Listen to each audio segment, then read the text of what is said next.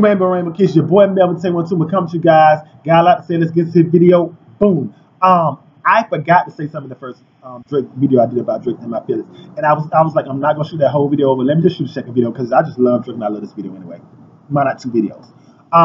One thing I love about KEKE the song, and the video made it even better, is the fact that KEKE, this in my, I don't know, I just call this, I don't know why I call this song KEKE. In My Feelings, it is probably to me one of the most marketable hip hop songs in a minute. Because the thing about it, it takes me back to when hip hop was fun, when it wasn't just about sex and fighting and guns and all. It just is a fun video, and also it's so marketable and crossover. And I could see people 5-10 years down the line still doing the KEKE challenge, still listening to My Feelings. And there are people, no offense, that have went #1 on the charts.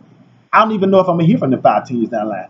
No shade, just no tea, just being raw honest. So Drake is releasing music that is timeless and it's marketable. I mean, to me, before In My Feelings, the only video to me that I really would say that I loved as much that was super remarkable was, which is crazy, was by Drake 2, which was God's Plan. God's Plan was extremely marketable too. But definitely In My Feelings is so marketable, it's so timeless. I can see myself listening to it. Drake, you are a GOAT. Your reign is not over, and you are just simply out here making timeless music.